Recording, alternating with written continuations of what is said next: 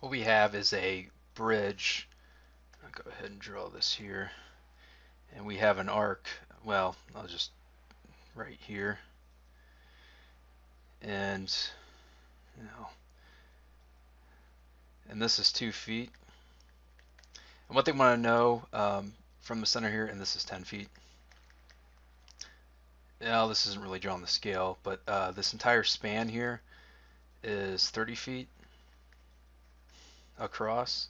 And what they want to know is in intervals from the bridge, how far is this arch part from the top of the bridge?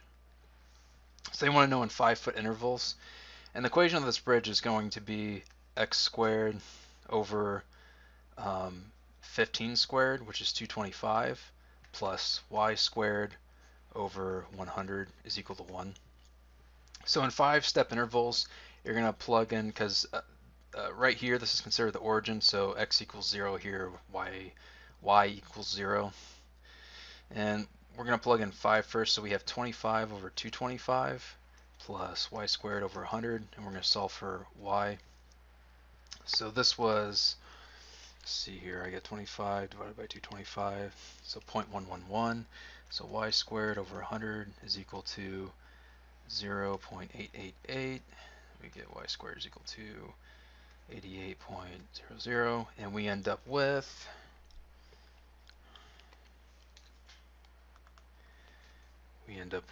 square root of that, y is equal to 9.43.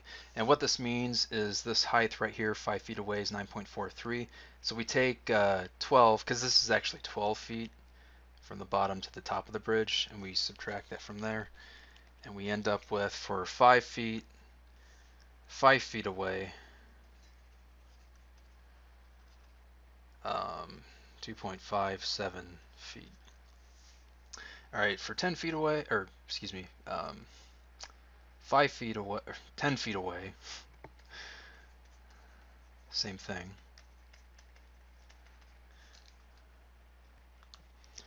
So we get y squared over 100 is equal to, let's see, 0.556.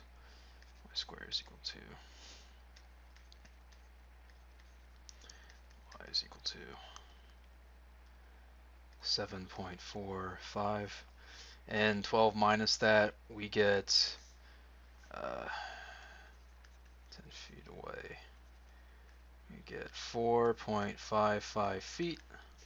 And then finally for 15 feet away, that one's pretty easy. It's just going to be 225 over 225, because it's 15 squared, plus y squared over 100 is equal to 1. Well, 1 minus 1 equals 0, so y squared is over 100 equals 0. Y squared equals 0. So that just means you'd be right here for y, and this whole span here is 12 feet. So for 15 feet away, you get the full effect of the ellipse, which is just 12 feet. If that's